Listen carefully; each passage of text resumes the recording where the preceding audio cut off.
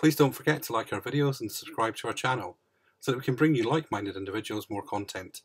Remember to click on the bell to be notified when we post next. Welcome back, sailors, to this third and final episode of As We See It, Onboard Virgin Voyages Valiant Lady's Mermaiden Voyage. We did arise quite early this morning. We had the wake booked for breakfast this morning, but neither of us fancied steak and eggs after we had quite a meh experience in the wake the other evening, so we cancelled it last night. Instead, we headed up to Galley as Paul wanted cereal, and so he had porridge, and I had a breakfast.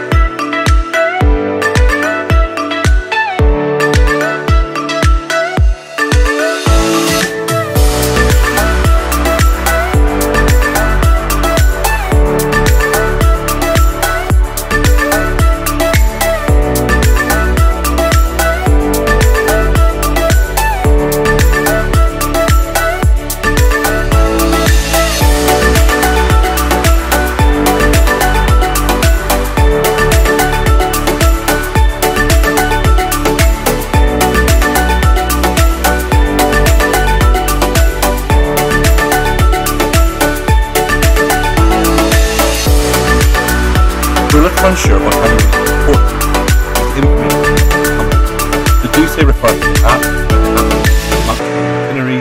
We were not sure if it was 11 AM or 11 PM, and there was no information by security as we got off yesterday. I found out we were leaving at 11 AM and the onboard time was 10:30 AM. I had to plead with security to let me get off just to get a quick picture. They thought that I wanted to walk along the pier, and I said no, I just want to get a picture of the whole ship. So if you can see that car down there at the end of the gangway, I'd like to stand by there to get the picture. They were still adamant they were not going to let me off, but one of the security staff members said that she would go with me, but as long as I stood by the car to get the picture. I thought that was quite nice of her and very good customer service. Now, I only had 5 minutes to all aboard time at 10:30. It took me less than 90 seconds to do it. I did laugh though, as I still had time to film around the ship, have a conversation with a couple of cruise vloggers before returning to the room, and as I watched off the balcony, 2 late cameras were still allowed to board at 10:45 AM. We departed Zeebrugge around 11 o'clock that morning.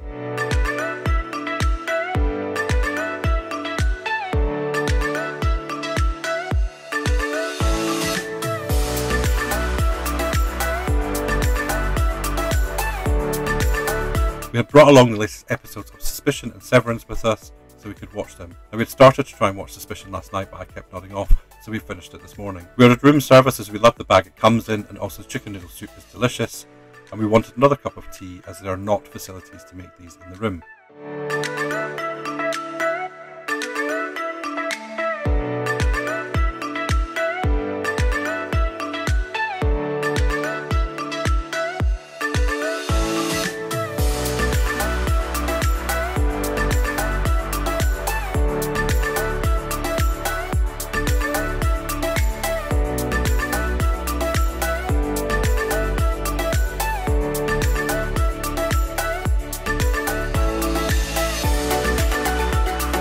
After this, I wandered around the ship with the GoPro and the iPhone and got some pictures and video.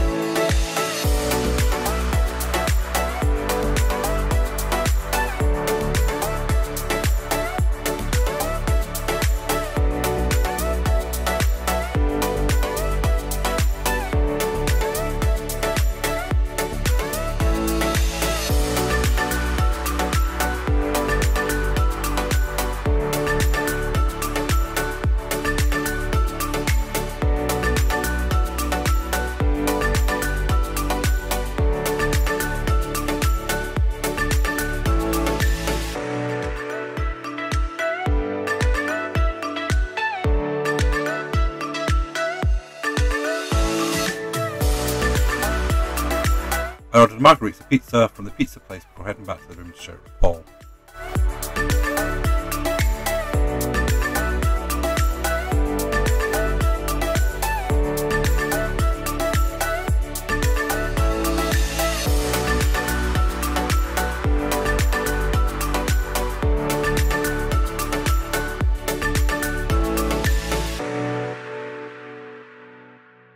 We had a bit of a disco nap and then put on Venom, Let There Be Carnage whilst getting ready for dinner. Our dinner reservations this evening were for pink agave. It's an authentic Mexican flavours and one of our favourites on board. So for starters we shared guacamole, shredded grilled corn, tuna avocado, prawns with potatoes and a chicken enchilada. We both had the braised short rib for main, but we skipped dessert because we were quite full.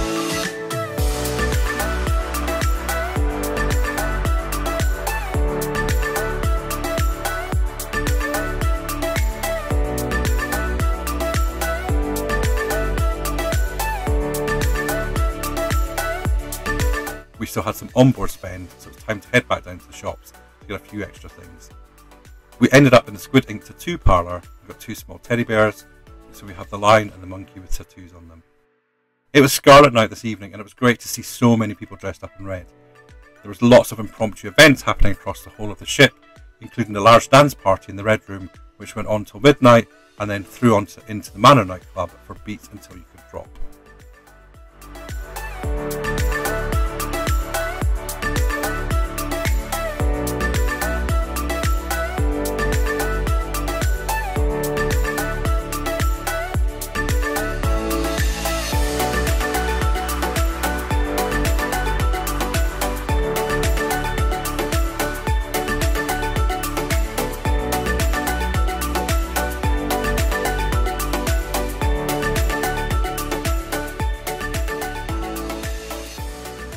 We went to the Red Room for a bit because it was rather packed inside. The music was good. We met Dr. Alex from the Never Sleep Alone show. It was then time to head back to the room to do our packing and get some sleep. So we had received a message to say that we would be arriving in port an hour later tomorrow at 7:30 AM. That meant we'd be cutting it fine because our train was scheduled to leave at 8:45 AM.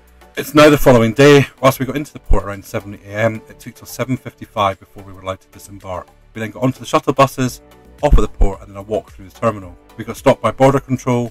We hadn't bought any duty free. We had a couple of questions before being cleared and being able to continue with our journey. We walked outside but there was no taxis at the rank.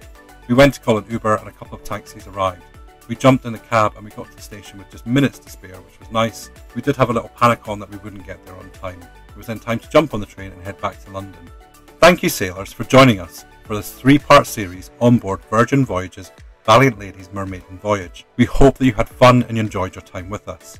Now if you're a like-minded cruiser, or you just enjoy virtually being on the trip with us, please subscribe to our channel so you know when we're posting next. We hope to see you next time. Until then, stay safe and thanks for watching.